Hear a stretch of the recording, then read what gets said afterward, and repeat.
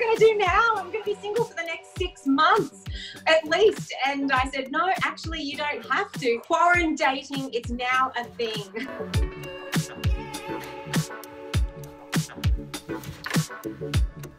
This is the whole irony of this speed dating swipe life. It's gone so fast, and for a long time as an author I've really wanted it to slow down and just get to know each other a little bit more before you all of a sudden think that they're the one, or they're the one that you want to eventually meet up with, or even just give all of your time to. So really take your time and slow this down. This is a pure online relationship which can have so much more meaning than you ever realized, and we need to take advantage of that. So ask a lot of questions, be interested in each other's lives.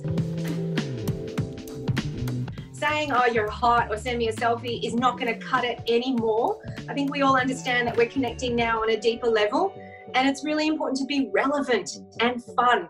I know it's a really depressing time right now, but you have to keep things light.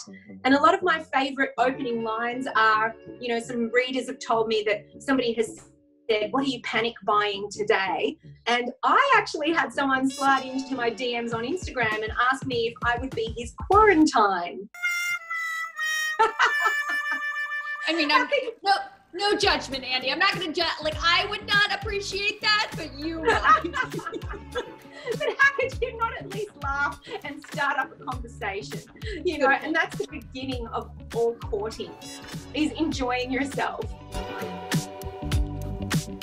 In my book, there's a chapter called Weed Out the Weirdos. You still have to learn how to do that really fast, because there will still be some people who are not just weird or socially awkward, but potentially a fake profile. So we need to get those out of the way real quick so that we can now spend time with the people who are genuine. And we, you know, even though we have a lot of time on our hands, we still don't have time for anything that's not genuine.